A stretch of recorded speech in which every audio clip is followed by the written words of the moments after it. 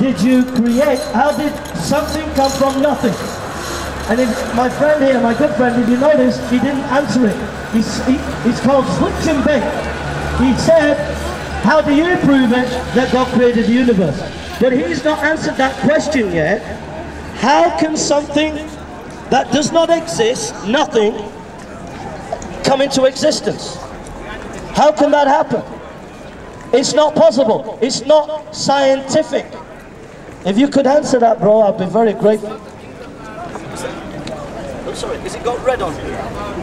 Yeah. It's not so much an answer, it's more of a description.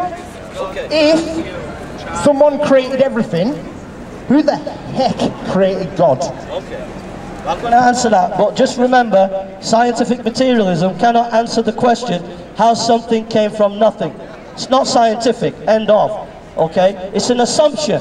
You look at light is stretches billions of years, and so you assume that there was a big bang. That's an assumption.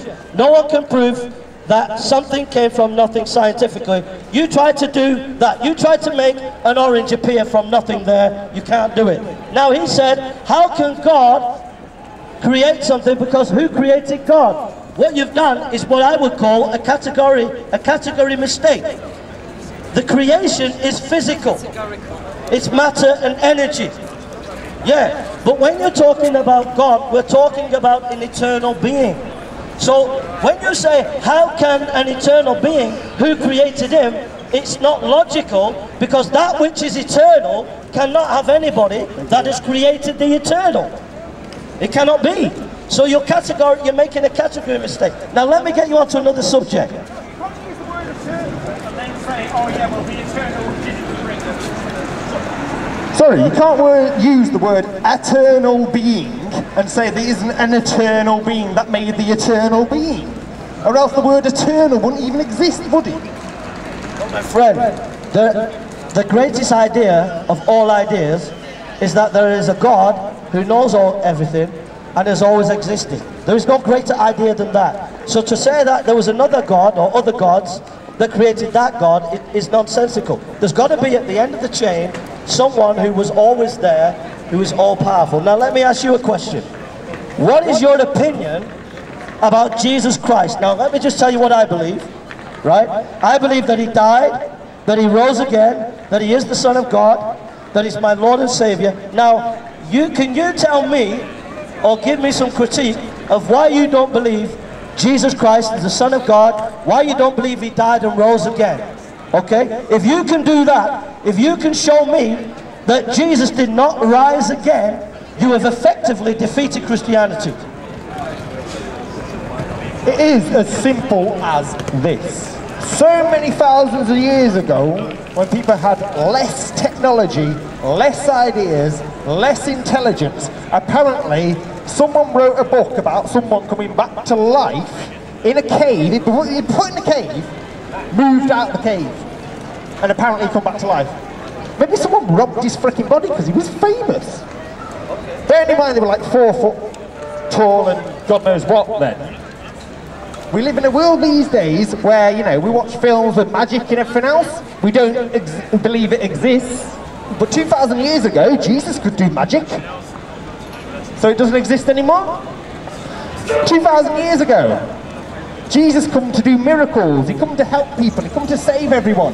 Where is he now?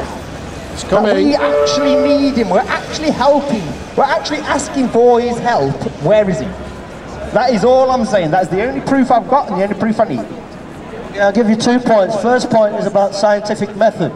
The scientific method, in the 1920s, scientists generally believed that you could have 100% scientific proof.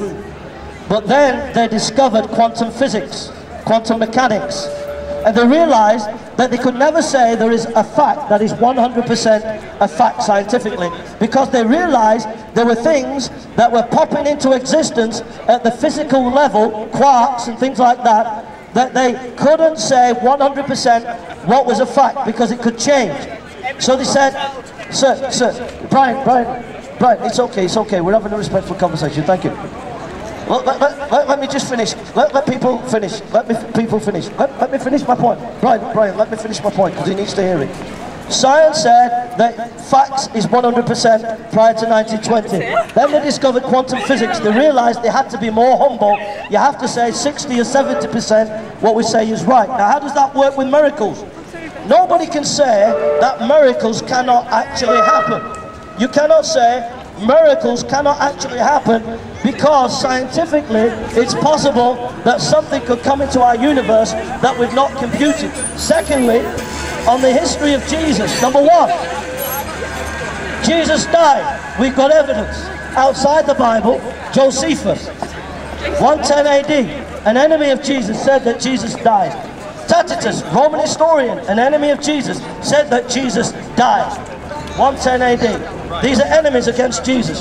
That is historical evidence that he died. Listen, it's so much in evidence that Dominic Crossan, who is an atheist skeptic, said this, that Christ dying on the cross is one of the most well-attested facts in ancient history. Secondly, that he rose again. Are you ready for this? Women's testimony in the time of Jesus was only worth half that of a man. Right? Yeah. Women's testimony was only worth half that of a man. You would not